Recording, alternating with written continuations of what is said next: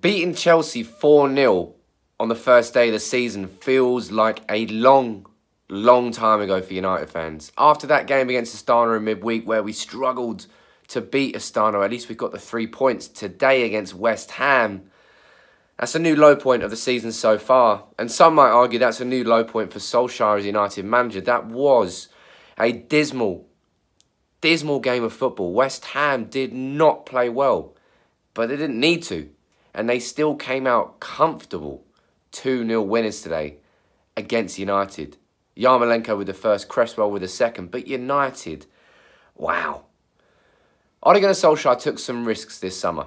He got rid of Lukaku and he got rid of Sanchez, two senior strikers, and he didn't bring in a replacement. Today, Rashford sat down. He was knackered.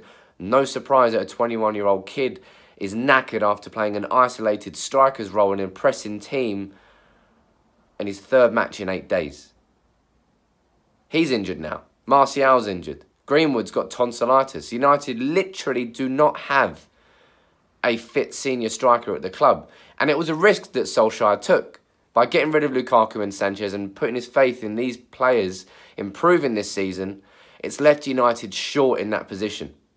Clearly, that's going to be United's biggest problem this season. As soon as West Ham scored one, the game was effectively done and dusted because United haven't scored more than one away from home in the Premier League since February when we beat Palace 3-1.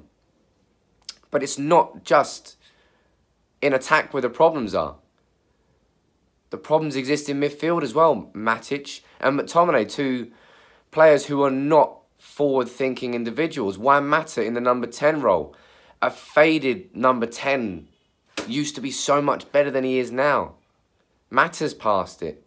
We had James operating on the wing. Pereira's not even a winger. Rashford's a knackered striker. And a defence which is still trying to find its feet. United all over the pitch. I'm trying my hardest here to get any sort of positive. Maybe a few runs from Dan James.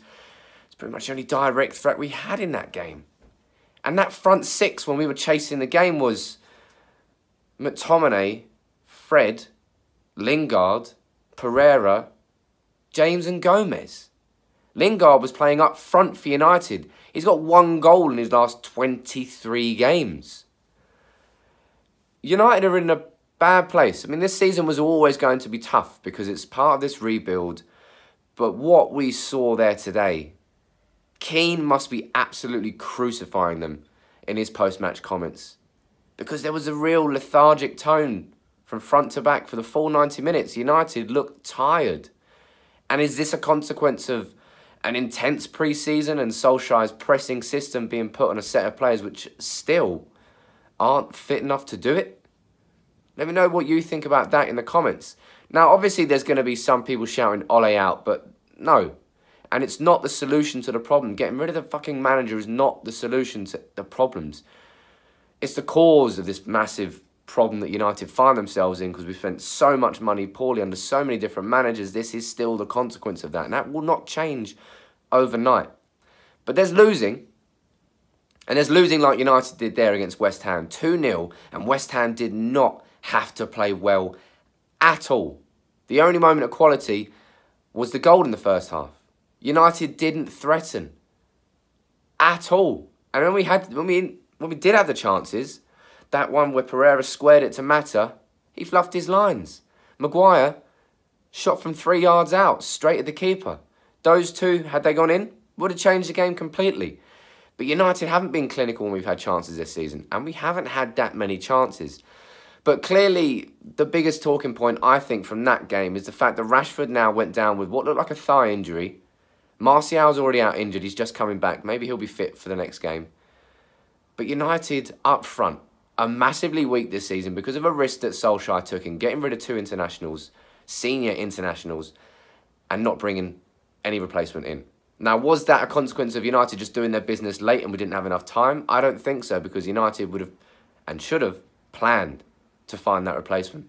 So I don't think United went to try and find a replacement. I think Solskjaer put his faith in Greenwood, Martial and Rashford to sort of take the mantle. It's not working. Certainly not at the moment. Rashford, the start of the season, Chelsea, brilliant.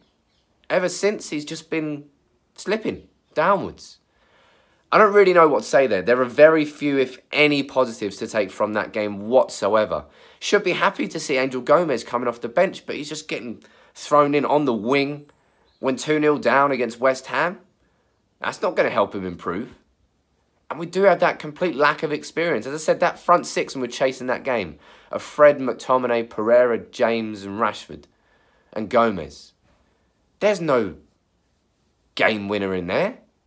There's no experienced player who's been in this situation before to help steer United back into the game. We look like a pub team today. And we deserved to lose. 2-0 was a fair result. Fair play to West Ham. But United, there's problems. We know there's problems at the club. Now we're seeing them a lot worse. Well, probably the worst so far this season.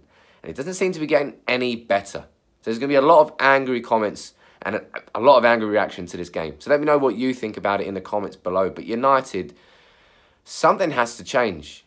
And if Rashford's injured, who's going to start up front for us now? Let me know what you think. And Paul Pogba, he's been missing too. United haven't had that much luck with injuries, but it happens. So you can't just blame that. United, we look a shadow of our former selves at the moment.